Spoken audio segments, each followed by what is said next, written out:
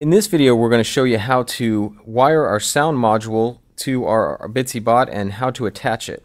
The first thing we're going to do is disconnect our speaker. We need the speaker wires to be longer, and we want to feed them through the small hole from the top so that we can put the speaker on the bottom. So we've fed the wires through. They're about 6 inches long, and we're just soldering them now to the speaker. So these are the new wires, and they're 22 gauge solid core copper wires. We're taping them down so that we can get a good solder joint, and so the wire doesn't move around. And we're just getting that solder to flow over the wire there. So now we're going to take and we're going to put down a hot glue blob about the size of a dime, and we'll use that hot glue blob to hold the speaker in place. And the speaker's magnet back causes the metal back causes the hot glue to dry fast. And then we're just going to tape down our speaker wires so that they don't move around on the back side of the craft there. And now we're working on our record button, and there's two metal pads that we can solder wires to, and they're nice big fat pads, so it's easy to solder to, and that'll allow us to move the record switch to the Arduino. So now we're stripping the wires here. These are the power wires. I'm sorry, these are the wires for the speaker.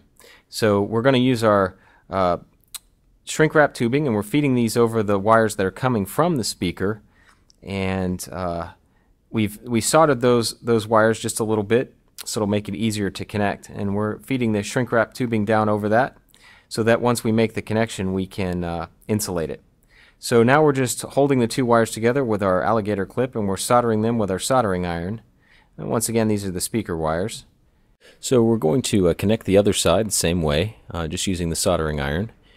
And once we have the two wires connected, we'll slide the shrink wrap tubing up over the solder joint, and that will help to protect the wires and prevent them from shorting against one another.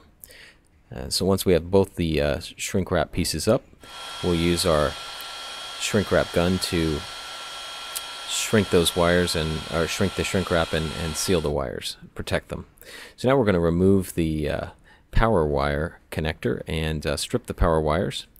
And we are going to connect the stranded, it's about 32 gauge wire to our 22 gauge solid core copper wire, which is hookup wire. And we're doing that because it's easier to connect to our 5-volt power distribution board that we installed in an earlier video. You can see that board underneath our sound module there. So we're just twisting the wire around our solid core copper, and we're running our solder around it.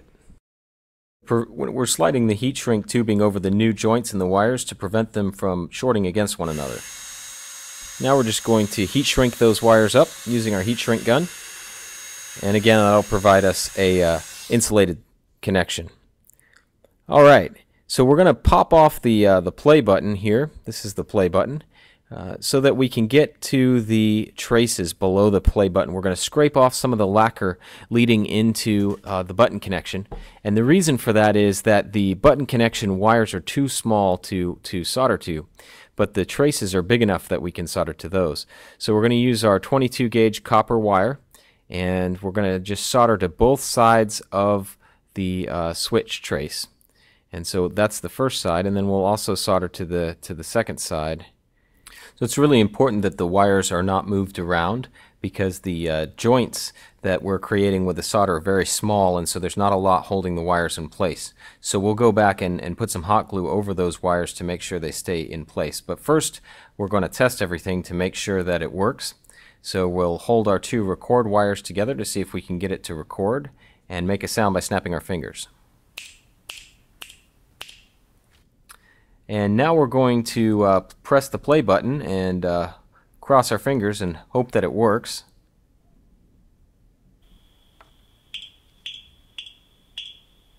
Yeah, it did, so that's great.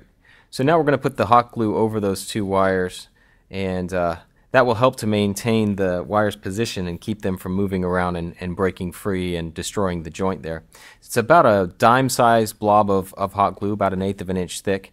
And we want to make sure we let it dry before we connect anything else.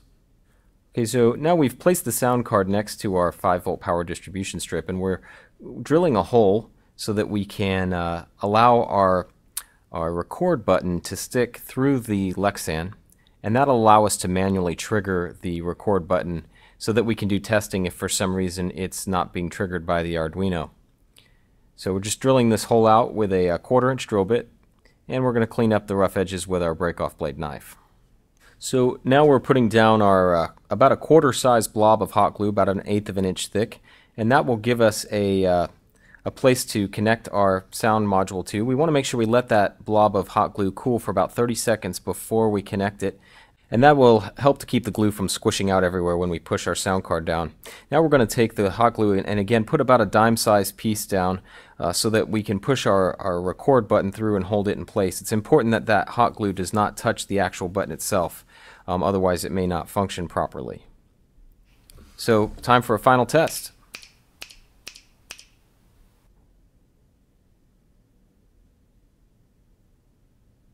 Connecting our play wires.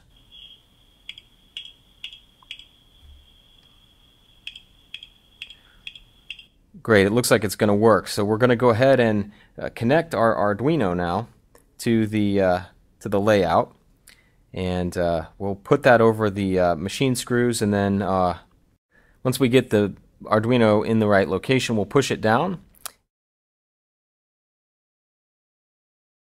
and we're just tightening the nut there with our needle nose pliers.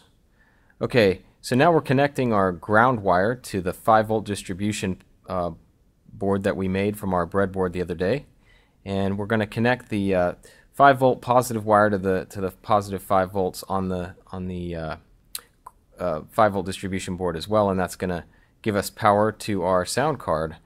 And in the upcoming videos, we'll show you how to wire the sound card to the Arduino to make it play.